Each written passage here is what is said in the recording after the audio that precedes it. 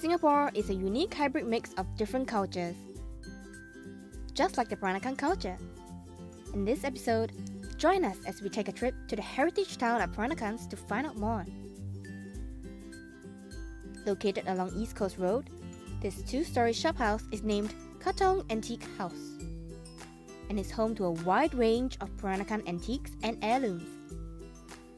The interior of the house is also structured in accordance to Peranakan homes, consisting of the main hall, the inner hall, and a kitchen. Fourth-generation Baba, Mr. Peter Wee, also the president of Peranakan Association, shares with us his tales of yesteryears. Katong Antique House, I think, was registered more than coming to 40 years ago.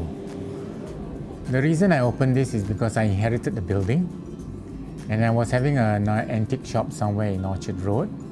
And by that time, when I acquired this building here at 208 East Coast Road, I decided to close the Orchard Road shop, then come to Katong. After 5 years, I discovered that every item that passes through the door of the shop has a meaning to me. It could be the shoe, it could be the furniture, it could be the porcelain, it could be the jewelry, it could be the kabaya. Tells a story of this Peranakan culture. So thereby, I found and then back my own culture. This is the formula of what the Peranakan culture is all about.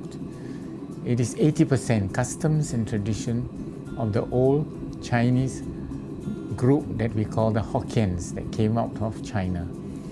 And this is assimilated with the local customs and tradition of the Malays, the Indians, the Eurasians, and last of all, it is influenced by the Western culture, and in the Singapore context, it is the British influence.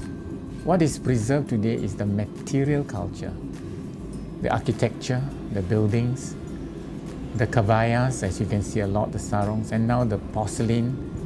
The food itself is been evolving, but under the name of Peranakan. Mr. Wee also shared with us his views on the importance of preserving Peranakan culture. Many young Singaporeans are lack of history. It's very important. Seek your past, and from your past you can find your roots, your ancestral roots, and then with that you can understand who you are, where you came from, and what am I here for. So that is very important from the past. Then the present, it's up to you to interpret and to reinvent your new dishes, your fusion dishes, and so on. Just like they reinvent the new kabayas into such colorful things, and so on.